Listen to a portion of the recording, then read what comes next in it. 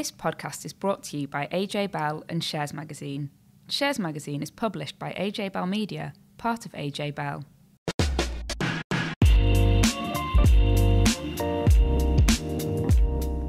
Hi, I'm Dan Coatsworth. Welcome to the latest episode of the AJ Bell Money and Markets podcast. This week, Danni Hewson and I will be making sense of all the comings and goings in the world of finance. So many of us are affected by what's happening with interest rates, inflation and more.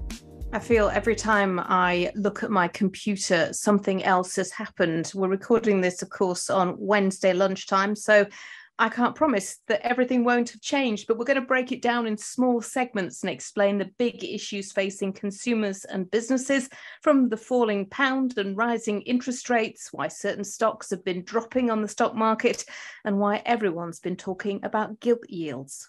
Now stick with us, because hopefully we'll be able to put some of this stuff into plain English.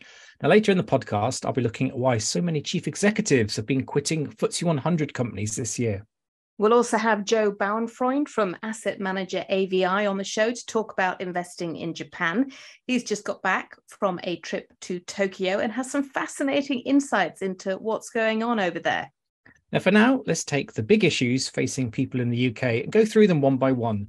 So hopefully you'll have a better understanding of why they matter. So Danni, let's start with why the falling pound affects everyone. Because we import a huge amount of stuff here in the UK, and we buy a lot of that stuff in dollars, and the pound has been falling particularly sharply against the dollar. I mean, it got to a record low earlier this week of $1.03. It's rallied a touch, but we're still talking about, $1.06, $1.07. It just means that everything is more expensive. And as you said, we're going to try and break it down into little segments. I'm going to start with food, because we all need to eat. And we know already how much more we've been paying for our food when we've gone to the supermarkets and taken a look at the end of the till and taken a great big gulp. We had some numbers out today from Nielsen p.l.c. tracker has found that average food prices spiked by a record 10.6% in September. And what's happened with the pound just means that we're going to be paying even more on top of that. So even though we have been talking about inflation coming down a touch, coming down under that 10% mark, what's happened with the pound just means, I'm afraid, that a lot of items are going to be going back up the other way. What about energy and fuel? Is there any good news on that front? There is a little bit of good news, because, of course, the one thing that the government has done in its mini budget is effectively, give the big green light to those price cap measures. So what we're paying for our gas and electric won't change. It does mean that for taxpayers, the amount of cash it's going to cost to fund those measures, ultimately, that is going to cost more, because we pay for an awful lot of things like gas in dollars, and we also pay for oil in dollars. And that's a biggie, because the AA's already calculated that the falling pound has added £4.95 to the cost of filling up a 55-litre family car. And when we think about the last lot of inflation figures, it was the falling cost of motor fuel that was having a big impact. And, for people that don't drive, don't have a car, or maybe have an electric car, the price of charging up your electric car at those the public charging points has been going up as well. But if you think about goods being transported around the country, a lot of that is done on the back of a truck, and that just means that prices are higher. And it also means, Dan, that clothing prices are higher. Yeah, I think this is perhaps an underappreciated sort of factor. Of course, like you said, a weaker pound means it's more expensive to buy goods from abroad. Now, that's a big problem for lots of the clothing sellers, because they source a lot of material, particularly from Asia. So, it's getting a bit chilly now. You're probably thinking about, maybe I should put a jumper on. Certainly if you want to sort of perhaps avoid putting that central heating on just yet.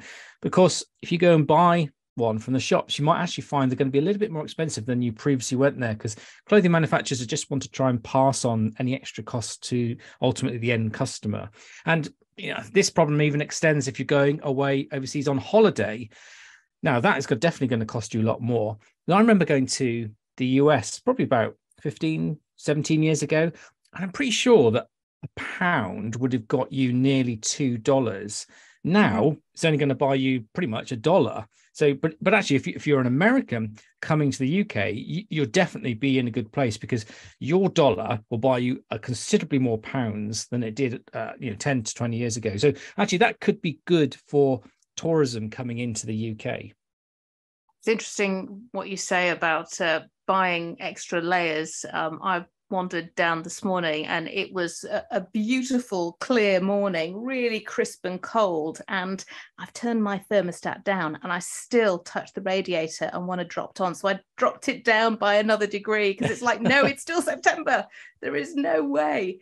And we've been talking about inflation, Dan, now for months. And one of the things that we have expected to happen, that we've been told should happen, was that the scary number, which some economists have been talking about, of a peak in inflation of 18%, wouldn't happen because of the measures which have been brought in to cap energy prices.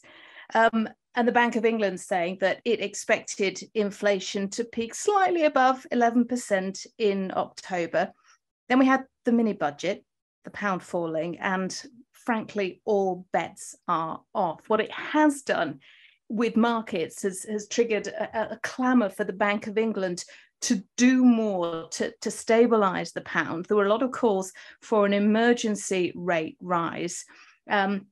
So far, the Bank of England have said, look, we're just going to take a breath. We're going to see what happens with the pound, and we will act very decisively on interest rates, but we won't act until November. There's a bit of a quirk where the Monetary Policy Committee only meets 10 months out of the year, not 12 months.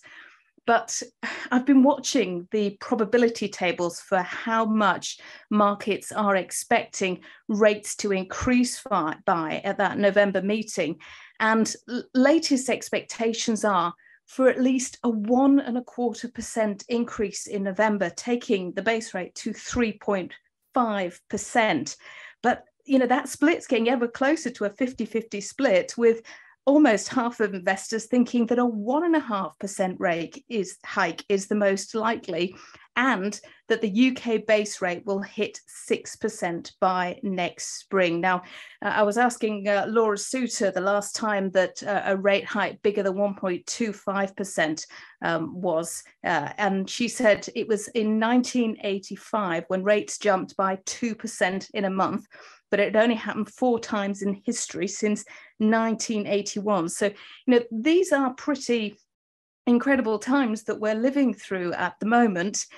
It doesn't feel incredible if you are one of the people who are now at a point where either you're looking to get on the housing ladder, you're trying to get a mortgage, or you're looking to remortgage, because all the instability, the opaqueness, the fact that, really we just can't know what the Bank of England is going to have to do over the next few months to keep inflation down, to put their foot harder on the brake, with the government sticking its foot hard on the accelerator. So we've seen an awful lot of lenders pulling mortgage products. And I was having a look at Moneyfacts, and they said that they've seen the highest ever daily fall in available residential mortgage deals.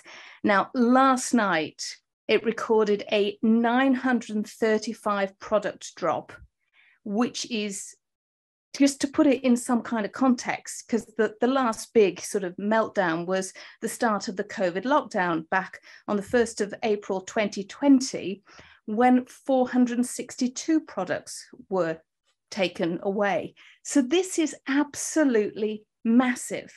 And if you think about people who maybe got on the housing ladder or moved house and took out a 2-year fixed deal, just after COVID, when the housing market exploded because we had that stamp duty holiday, then they're looking at, when it comes to remortgaging, adding a huge amount of extra payments onto their monthly payment. In fact, roughly £50 more a month, or £600 more a year, if for every 1 percentage point your mortgage rate increases per £100,000 of mortgage debt. Now, I've got to say that for people who have their mortgage coming to an end, their fixed rate coming to an end in the next few months, it might be wise to take a look now and to see what kind of exit penalties are in place with your fixed rate mortgage, and work out whether or not you might be better to remortgage now rather than wait until that mortgage fixed term comes to an end. It's incredibly worrying times, Dan. I know a lot of people are really terrified about what's happening as all the other prices go up. Now, for exporters, actually what's going on with the pound could be good news. I know. I mean, it does seem like doom and gloom across the board, but there are some pockets of sort of positivity. So a weak pound is good for companies who export goods overseas, because for someone who is abroad and is paying, in another currency, they look at what the UK is doing, and of course, everything that we're offering to export is now looking much more affordable. So some of the UK's top exports are machinery, vehicles, and pharmaceuticals. Now, the weak pound is not only a benefit to overseas companies if they're looking to buy things, goods and services in the UK, but actually also works in their favour if they're looking to buy companies outright. Because we saw when the Brexit referendum happened, 2016, the vote, we saw lots of foreign companies acting on the weak pound then and making takeover offers for UK companies. Now, this has been happening on several occasions this year, but I would expect to see it accelerate. The more the pound falls, the more those UK companies are looking more affordable to overseas buyers. And we already know that the UK stock market was cheap. UK stocks have been on relatively cheap valuations compared to lots of other places in the world. They're now even cheaper. So you might get a 20% bid premium, a company paying 20% above the market price to buy something. But of course, you just have to remember there is a negative side there. You might actually lose a good investment that could have generated really good returns for you over the long term. So I always think there's two sides to the story there with takeovers, not necessarily good news for everyone. It was interesting to take a look at the Biffa takeover, which was agreed earlier this week, and to note that the money on the table now, as the deal is agreed, is less than the money that had been on the table. But it still seemed to make sense to the board because they're looking at a weakening economic outlook. Yeah, it is. It's a strange one, and particularly if you think that picking up your bins and recycling is fairly resilient. It's quite surprised that they went for a lower offer price, but such is the times that we live in at the moment. Now, today, Wednesday, as we record this, Wednesday lunchtime, my phone hasn't stopped binging, and the only thing people to talk about is gilts. I'm sure there will be people out there who are wondering, what on earth is a gilt? What does it mean when gilt yields are rising? And why on earth is everybody talking about it right now, Dan? Well, UK government bonds are gilts. So that's the first thing to appreciate. So this is all to do with the price at which the government pays to borrow money. So a bond is an instrument, but whereby for a government, they say we need some cash. If as an investor, you give us some money, we'll agree to pay you this rate of interest, and at the end of a certain term, we'll pay you the initial money back again. The same thing works with corporate bonds. That's when companies want to borrow money.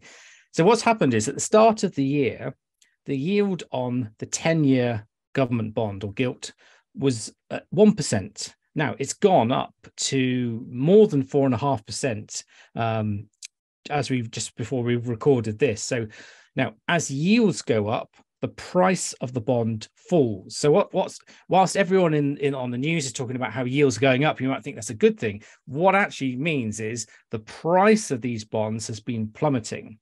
So someone who bought a tracker fund that follows a basket of gilts at the start of the year might have seen the value of their investment fall by more than 25%. So this is not normal. UK government bonds are meant to be really boring, really sort of stodgy, slow, steady investments. You're just not expecting this to happen. But what the fact is that because the yield's gone up so much more, it makes it much more expensive for the government to borrow money. So, of course, we had the mini budget last week. The government says we're going to do all these extra things, and everyone's going, well, how are you going to fund it? And they're going to say, well, we'll pay for this through debt. This is what's shocking people. So, only a few days ago, the Bank of England said it was going to start to sell UK government bonds that was bought under the previous quantitative easing program. So I'm sorry to keep using all these terms if you're not familiar with them, but unfortunately, there's certain things you need to understand what's going on. So if you cast your mind back, quantitative easing involves buying bonds from financial institutions, and they take that money to lend to businesses or individuals, or they use it to invest. And the end goal is to help stimulate the economy. So this has been going on for a long time. Now, this year, central banks said they're going to start shifting to something called quantitative tightening. And that's reducing the size of these holdings that are being built up. So, i.e., they were going to start to sell these gilts. Now, just before we start to record this podcast, the Bank of England came out and said, we know last week we said we're going to sell them. Actually, what we're going to now do is buy more gilts, not sell them.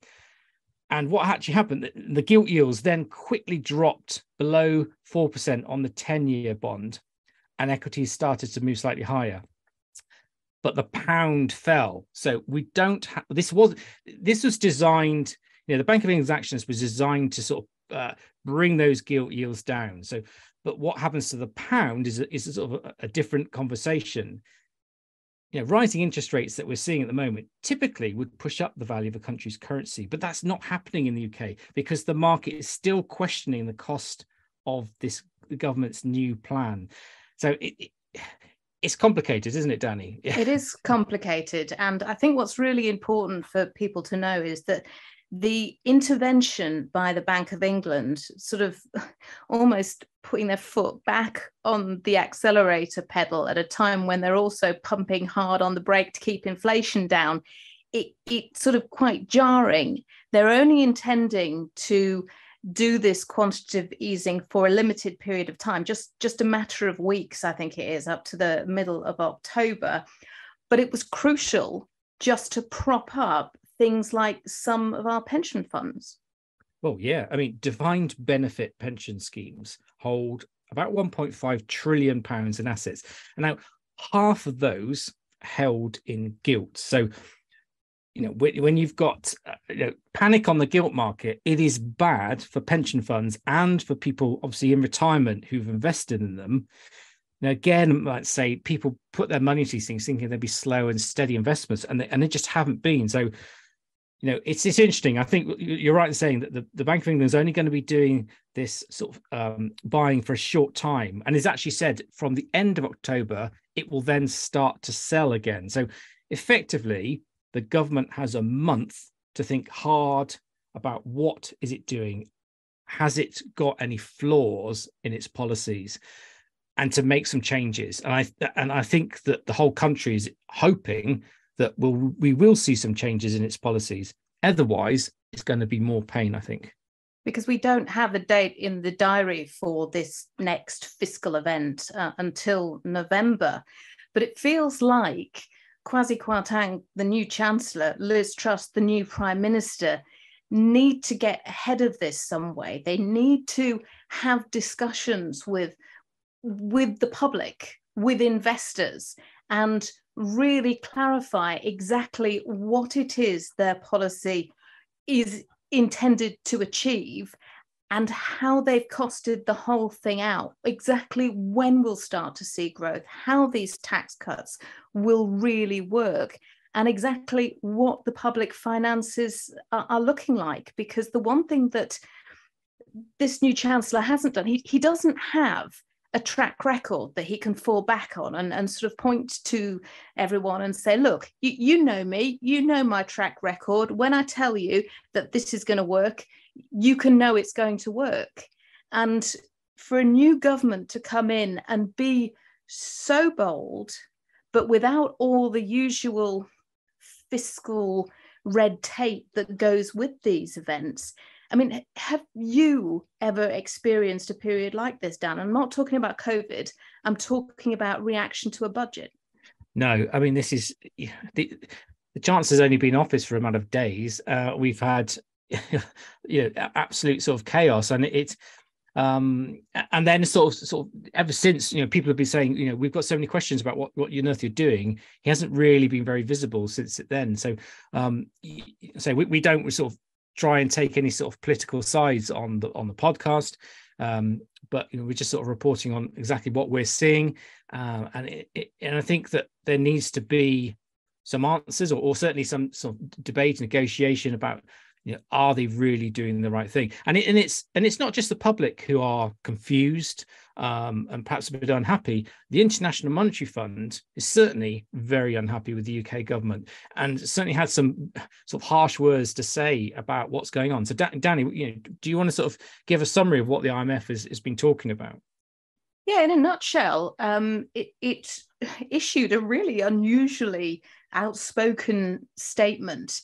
We are quite used to hearing from the International Monetary Fund criticizing developing countries when they're seen to make policy mistakes which have a detrimental impact on their economy and on then the global economy. But it is really unusual for it to focus on one of the major economic powers, which of course the UK is absolutely one.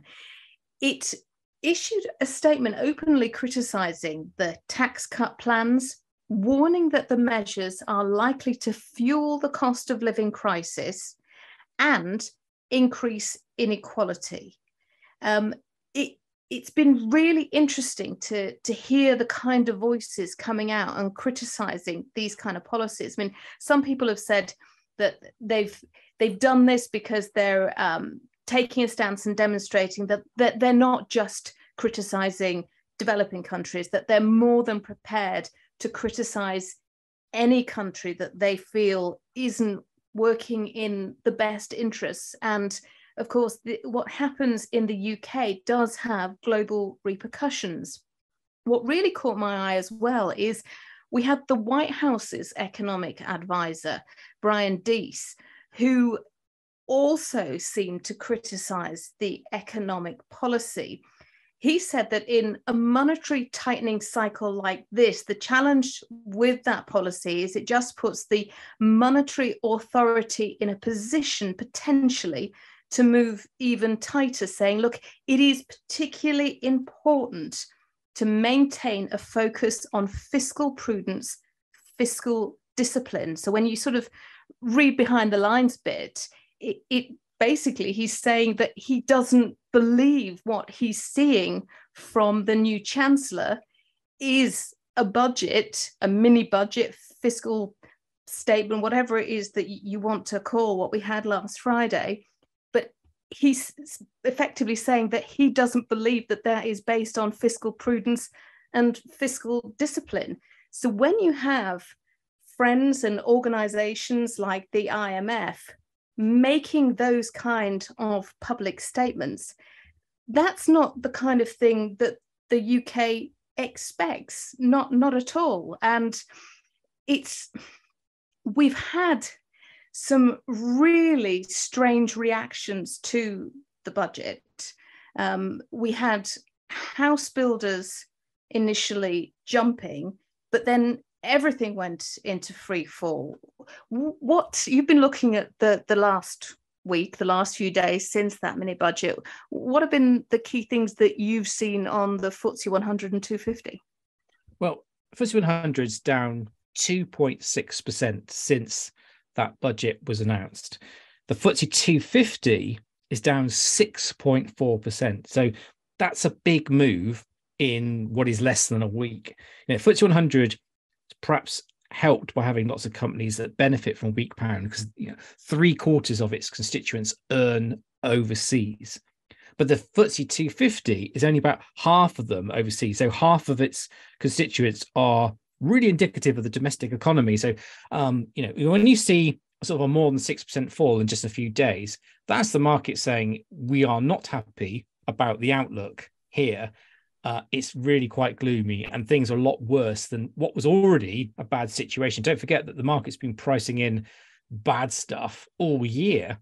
To suddenly get this new leg down is pretty bad. I mean, so maybe we talk about individual sectors. So Danni, what did you sort of see with house builders and property related sort of stocks? Yeah, as I said just a moment ago, we did see house builders rallying quite substantially ahead of the budget on speculation that there would be cuts to stamp duty.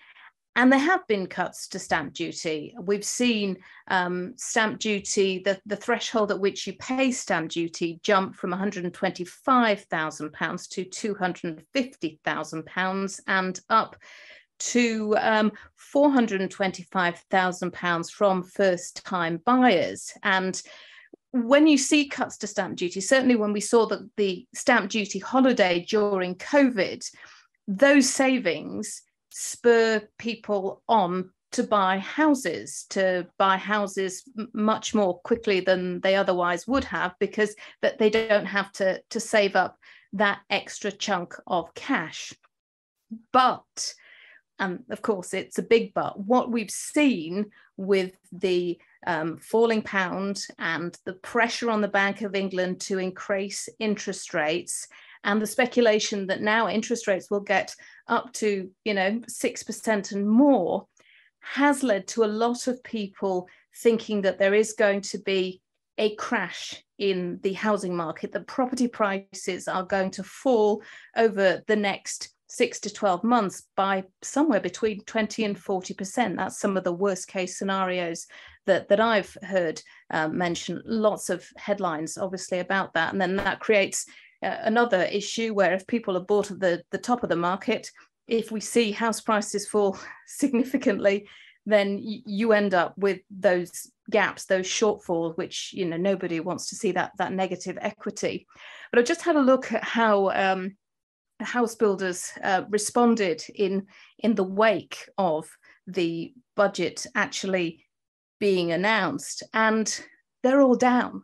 And we're talking about down in double figures. So Taylor Wimpey down 16% since close on the Thursday before the budget.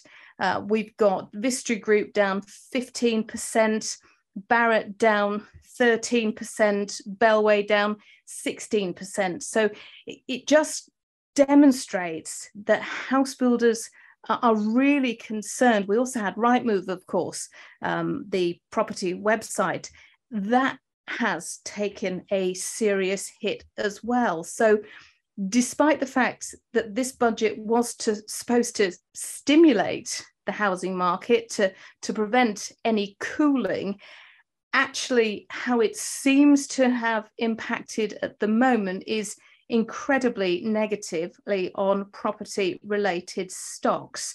You've been looking at long duration assets. Yeah, so I mean, this is property and infrastructure investment trusts. So these are kind of like funds that will have stakes in different projects or different companies involved in these areas. So now, again, you'd think that someone that's got investments in commercial property, how is this negatively affected by what's going on in the budget? But the reason why these shares absolutely plummeted in recent days is all to do with the discount rate and the likelihood of much higher interest rates. So it's just about how future cash flows are valued now. It's a bit technical, but really, I think what you'll see is, like people being surprised when they own gilts and they've seen sort of the value of investments fall this year from what was meant to be a sort of safe and boring investment. I think there's going to be lots of people who are invested in infrastructure and property spaces again thinking, I bought these because at the start of the year, all the sort of the go-go growth stocks, tech names offering big gains in the future, they went out of favor. So everyone's looking for something a bit more stodgy. Now these are falling. So unfortunately, it does show you the risks of putting money into the stock market. But this is very, I'm not going to use that word. Oh, well, I have to say it, unprecedented, but which was overused during the COVID times. But this is a very unusual situation that we're in now. All I'd say is don't panic, sit tight, and let's just see how things play out before you sort of you think, okay, I'll just have to radically rethink everything in my portfolio at the moment. Yeah, a lot of knee-jerk reaction, I think there's been, but that seems to have been something of a hallmark of the entire year. With the volatility has come huge sell-offs, and then a spot of bargain hunting, and then another shudder seems to go through markets, and there are more huge sell-offs, and then some more bargain hunting, and investors just don't seem to be prepared at the moment to let the dust settle before they're off and running again. No, I mean, it is a difficult situation. And I think one of the sectors that's been absolutely beaten up, totally bruised more than anything else is anything that sells to the consumer. So retailers in particular, they've had a pretty bad time, haven't they, Danni? They have had an incredibly bad time. Yeah, absolutely. All those sort of non-essential goods and services, the nice to haves if you can afford it. But right now, a lot of people are just completely unsure of what they're going to be able to afford and are just absolutely cutting back. So just having a look at how some of the retailers have been performing since close of play last Thursday. There's some big falls. Dunelm down 10%, Frasers down 10%, B&M down 9%, ASOS down 13%. Of course, not all of this is related at all in any way to what happened with that mini budget, but it's just compounded investors' nervousness about how the consumer is going to behave in the coming months, what inflation is going to do, and what's going to be left in our pockets. And this is a sector which is already being battered, as you've said. And just to give you some idea, we had another profit warning this morning from Boohoo saying that customers were cutting back. They're worried about paying their bills. They're returning more stuff. And the fashion retailer, which owns Pretty Little Thing, Karen Millen brands, swung to a pre-tax loss of £15.2 million for these 6 months to the 31st of August. Now, that's down from a £24.6 million profit for the same time a year ago. And it's expecting sales to continue decline over the next 6 months. So pretty tough time for retailers. And just looking at some of the other travel stocks and hospitality stocks, all those things, those sort of nice to haves. EasyJet today, since last Thursday's close, down 11%. Mitchells and Butlers, the pub group, down 16%. Wetherspoons also down 16%, thinking that maybe people won't be going out for a pint quite in the same way that they were going out for a pint. Though it's quite interesting that IAG, British Airways owner, down only about 4%. And I wonder if that plays into some of the things that you were talking about earlier, just in terms of US holiday makers now coming over to the UK because the exchange rate is just looking much more favourable, and maybe they're hoping that that will help sort of differentiate them from what's going on in the UK. It's a huge amount of bad news, and it's really affecting confidence. Well, it is. I mean, if you think about businesses, there's lots going on that could affect their earnings. So, if inflation keeps going up, it's going to cost more to borrow. And we're looking at a pretty horrible backdrop in terms of uncertainties of demand. So, businesses are probably going to think twice about how they spend money. So, in normal times, they might buy more equipment, they'd hire more people, open more sites. All of those things are going to be sort of scaled back, I think. Profit margins are being squeezed. Expansion looks quite risky at the moment. Labour costs are already going up. So I think they're just going to look at existing staff to say, can they do more rather than we take on extra people? And of course, this shift in expectations for what businesses are doing means that earnings forecasts are having to be changed. And for most companies, the direction of travel is actually having downgraded expectations for earnings. And of course, earnings are the key share price driver. So if a company's expected to make a little bit less than previously thought, well, the share price will fall to reflect this change in earnings assumptions. So, you've add up all these sort of moving parts. It's no wonder that, investor confidence has been falling. I think there's fewer people willing to step in and sort of buy bargains at the moment. Existing investors are getting worried. Perhaps they might be selling down some of their holdings. So all of this sort of wraps up to be quite a sort of serious situation. But as I said before, sit tight, be patient. Investing is all about sitting through the ups and downs, and we are very much in a down sort of part of the cycle at the moment. But who knows when it will start to get better? Hopefully, it will start to get better soon. And that's part and parcel of investing, isn't it? It goes up and it goes down. And I think over the last couple of years, investors, particularly investors that are new to investing, maybe they started investing during lockdowns and haven't ever witnessed the kind of downturn that we're seeing at the moment. But people that have been investing for a long time will tell you that shares go down and then, they come back up again. And there are some shares which are doing okay. I know that there is a small, that we said with a little bit of good news earlier, there is still another bit of good news we haven't mentioned, is that not everything has fallen in value since this dreaded mini budget. We talked about Biffa having a takeover, its shares have gone up. You've had a couple of defensive names like GSK, Hikma Pharmaceuticals, and the vet companies, CVS. They've all seen their share prices rise. So it just goes to show, just because everything's looking gloomy on the news headlines doesn't mean to say everything on the stock market will automatically be falling. So stick with it is my message. Now, I've been looking at a really sort of interesting situation at the moment, which is the revolving doors at FTSE 100 companies. There seems to have been an awful lot of movement over the last year. I'd got up to a count of 18, but I know that even more CEOs have left or have announced that they're resigning. What's the tally at the moment?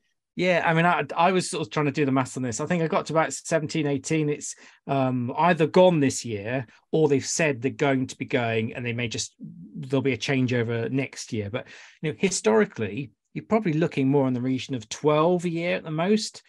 And I think this is a very strange situation now. You've got everything going wrong. You're thinking, all these people just rushing out before things get even worse. But I think one of the things to think about is a lot of these CEOs will have taken the job before the pandemic started. And at that time, they might have thought, okay, I could take this role, drive growth. The backdrop's pretty positive. But almost straight into certain people's sort of period with a company, they've had to find that it's change exactly what they're doing. It's all about having to deal with sudden setbacks, having to scale back expansion, cut those costs. And really, it's just about steadying the ship. And for some people, they're saying, well, that's not my leadership expertise. I'm about growing companies, or I'm not here simply to just make sure that we're surviving for another day. So, I think some of the companies where the CEOs are about to change include Whitbread, Rightmove, Rolls-Royce, and Shell. Now, when Alan Jote at Unilever said he was leaving a couple of days ago, the share price actually went up. And that's the market's way of saying, hooray, we can't wait to see the back of him. He's been the boss for 5 years, and the share price and the business, they've barely gone anywhere under his leadership. So, he looked over a failed bid for Glaxo's consumer health arm, lots of criticism that he was spending far too long on ESG things and not actually running the business. And then we had an activist investor come in. So really, I think of all the announcements of someone leaving a FTSE 100 company, he's the least surprising. More of a shock was when B&M's Simon Arora said he was off, because he'd done a lot to really grow that business. So I think, just a sort of final point on this, it's hard to say whether someone new, outside the company joining is better than promoting someone internally. External person will probably bring a different way of thinking, lots of fresh ideas, hopefully, but equally, someone who's already with the company will understand its culture and should know the business inside out. So I just think it's hard to sort of say, yes, whenever you see someone external come to join a company, it's thumbs up. You have to look at each one with in different circumstances, but it is very strange how we've had so many leave so far this year.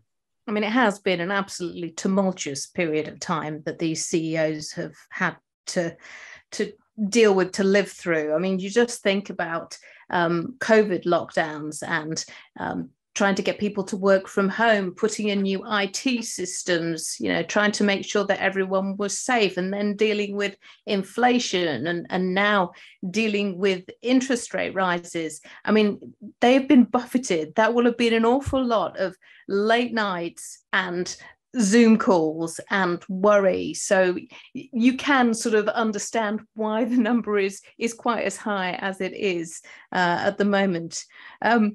We've been talking a lot about the UK for obvious reasons, and we've been talking an awful lot about the UK pound, but we're not the only country which is suffering from a weak currency. Japan's also been in the spotlight. The yen has been struggling.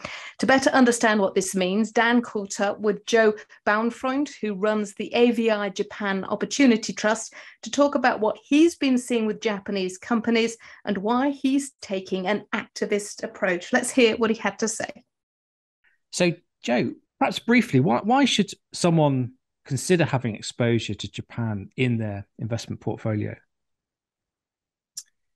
Well, I think right now there are probably three good reasons to consider having exposure to Japan, and particularly to the kind of companies that we're exposed to in AVI Japan Opportunity Trust.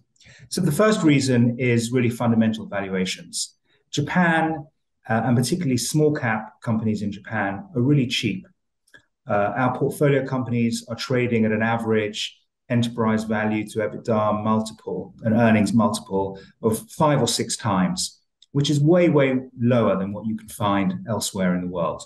So buying good quality companies at low valuations is always a good idea, I think.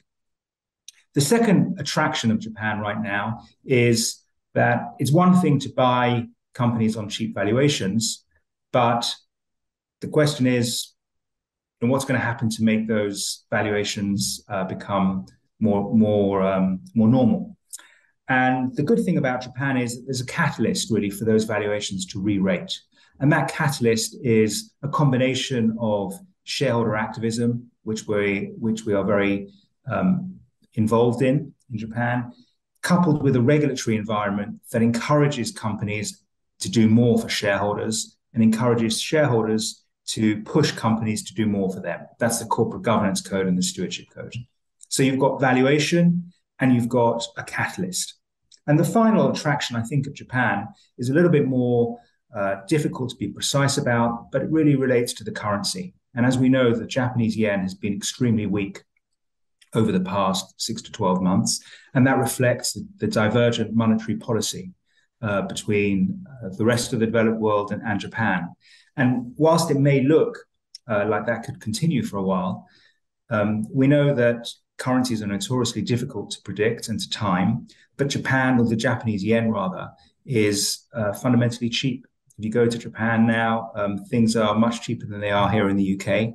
And on a purchasing power parity basis, the yen is as cheap as it's ever been. And at some point, the drivers of the moves in the currency market will change. And what's been a headwind for our performance as a sterling-based investor will become a tailwind. So I know that you've just come back from a trip to Tokyo. What was the sort of the general mood like? I presume you went to see quite a few companies while you were there. Yeah, that's right. We saw lots of companies and lots of other investors, actually.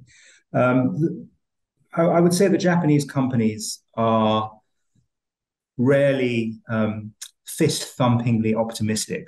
So I would say the mood was cautious optimism. Optimism based around the fact that they're coming out of COVID restrictions a little bit later than us here in the UK, but they're returning to a semblance of normality. There are signs that tourism, or the country is opening up for tourism, which is likely to be very positive. And they've come through the crisis well. Balance sheets are intact, and profit forecasts remain robust. So they're reasonably optimistic. They're cautious because they have the same concerns that we do elsewhere in the world relating to inflationary pressures and rising input costs and the ability to maintain margins in that environment. But generally, when we speak to companies, we see that whereas in the past, companies would have been reluctant to pass on higher costs to their loyal customers, it would have been seen as a mark of disrespect to do so. The fact that everybody's in the same boat and everybody's facing cost pressures means that they're much more open to the idea of passing on costs and maintaining their margins. So I would say pretty cautiously optimistic. So earlier you mentioned about the sort of the weak currency. I mean, what does that mean for the investments you've actually got? Is it posing any sort of big problems at all? It's not really posing any big problems, I would say. The factors to consider really are twofold. In simple terms, as a sterling-based fund, without hedging the currency, we're exposed to swings in the yen. Right now, those have been a headwind to our performance. So in sterling terms, we have suffered the cost of being exposed to yen. At the portfolio level, however, different companies will experience different reactions to the weakening yen. So exporting companies will benefit from the weak yen. Importing countries will suffer, and the domestic companies it's probably negligible impact, I would say. So our portfolio is largely domestically focused, but there are a number of companies within the portfolio that have some export exposure, and they have benefited from the weak yen and continue to do so. So I would say it's mixed.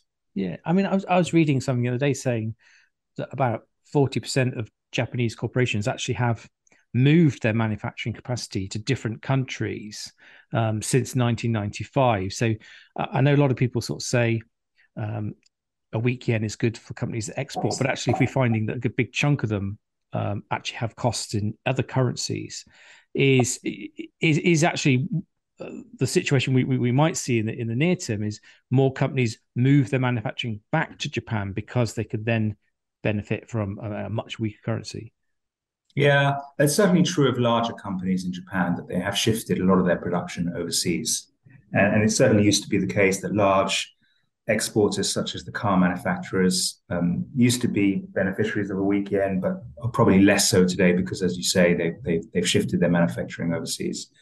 It's an interesting question whether they shift back to Japan. The challenge they would face is a tight labor market. There's very little slack in the workforce in Japan. So if they need to hire workers, I guess that could put pressure on wages, which would be a good thing as well. So what, obviously, part of your sort of approach is to sort of take a, act like an activist investor. So how easy is it been to actually sort of influence change in companies in which you have an investment? I don't know whether you could give me an example or two of perhaps some success stories, or maybe something that you're working on at the moment. Yeah, so look, it's not easy to be an activist investor in Japan. It's certainly more challenging in Japan than it is in other countries. And that is because there's a natural resistance to change and a natural resistance to listening to foreign shareholders. But with the introduction of the Corporate Governance Code and the Stewardship Code 6 or 7 years ago now, the environment really has changed. And that has created an environment in which companies are encouraged to listen to shareholders and to work harder for shareholders, which wasn't the case historically in Japan. And that has meant there's been a shift in attitude and behavior. So there are more vocal investors interacting with companies, pressurizing them to do things in the interest of shareholders. But also, the kind of investors such as ourselves and the other constructive activists, let's call them, have really adapted the activist playbook to fit the Japanese culture and the Japanese environment. So it's much more patient, it's much more long-term, it's much more constructive, it's much more about focusing on areas that they're comfortable speaking about rather than the areas that they're not. So to go into a company in Japan and say, you've got all this cash on the balance sheet, give it back to me, is not going to go down well. It's not going to work. It doesn't create trust between the two sides. But to go into a company, and this is our approach, to understand the nitty-gritty of their operations and their strategy, to understand where they're facing challenges, where they could do better, where they're doing well, where there may be opportunities to invest some of that cash in CapEx, in R&D, or in M&A, things like that. Those are things they want to talk about. Increasingly, most companies in Japan will do share buybacks now, which is a major positive shift from 5 and 10 years ago. So if you leave that on the sidelines, and yes, you ask them to do that, but you focus much more on the core operations and strategic side, then that creates a much more trusting dialogue. And I wouldn't say it's easy to get them to change, but it's certainly more likely to succeed in those scenarios that you'll see positive shifts in behavior and attitude. Would you be able to sort of give me an example of an actual company, perhaps to sort of flesh out exactly what you're perhaps trying to achieve at the moment? Yeah, sure. So we've had a stake in a company called Fujitech, which is one of the world's leading elevator and escalator companies since the fund was launched about 4 years ago. And we've maintained a positive dialogue with management in all that time, and encouraged a number of shifts in strategy and operations within that company over time. And that's led to a re-rating in the share price. When we bought it, it was trading at a significant discount to its international peers. That gap has narrowed quite sharply. It's led to the company doing a strategic review, which considered a number of the points that we raised. We have quite a friendly dialogue. We've published a very detailed 70-odd page research report on the internet that everybody could see, arguing our case for what the company should do. And that went down well. And the company's really adopted a number of the suggestions we made, and we continue to have a dialogue with the company. So that's one that had some public presence.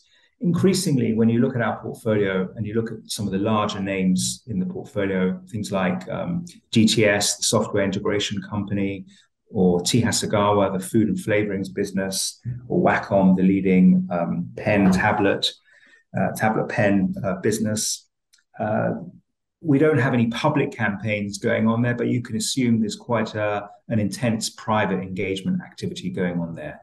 And increasingly, much of our activism goes on behind closed doors. And I think that goes down better with the management of Japanese companies, provided that they actually move in the right direction. And occasionally we will go public in some instances to serve as a reminder of what could happen if they don't listen to us. Do you ever think that there's a danger that companies on the receiving end of your sort of activist campaigns are sort of just say, we understand what you're sort of trying to put across, but it's just the wrong time. The global economy is in too much of a fragile state. Now is not the time to do any changes. Yeah, this is a response we get from some companies in Japan, even at the best of times. They're notoriously cautious and conservative. And we certainly heard those kind of things in the early days of COVID, when the world was going into lockdown and they had all this cash on the balance sheet. And they said, no, now's not the time to spend money on share buybacks or give money back to shareholders. We need to retain as much as possible and see our way through this crisis. But at the end of the day, Japanese companies have been around a long time and view their existence and their opportunities through a very long-term prism, much more long-term than we think about here in the UK. And so they're used to this idea that the short term could look challenging, but they have to think about the long term. So yes, they may say things to us like, don't push us, we can't do this now, we need to be worried about the short term. But fundamentally, they've got their eye on the long term, and they have moved in the right direction. They continue to move in the right direction. To some investors, it's frustratingly slow. But I was advised when I first started investing in Japan and started this fund 4 or 5 years ago, just to be patient, to recognize that things are changing in Japan, but they take a long time. They take longer than anywhere else. But as long as we're moving in the right direction, that's a positive. And I think that's really the attitude of Japanese management. They don't want to do anything drastic. They don't want to do anything that they'll regret tomorrow, but they want to move in a measured way in the right direction. Well, Joe Bauernfreund from the AVI Japan Opportunity Trust, thank you ever so much for joining us. Well, thank you for having me. I hope you enjoyed that interview. That's all we've got time for this week. Join us next week, where we hope to have several experts on the show giving their views on stocks and lessons to be learned from the 1970s inflation crisis. Until then, thanks very much for listening. Before you go, please remember this podcast is for educational purposes, and the views expressed don't necessarily reflect those of AJ Bell or Shares Magazine. The podcast isn't telling you whether certain investments are suitable or not. And don't forget that the value of investments can change, and you can lose money as well as make it. It's also important to remember that tax rules apply, and that the way an investment performed in the past may not be the same as how it behaves in the future. If you want help, go see a qualified financial advisor.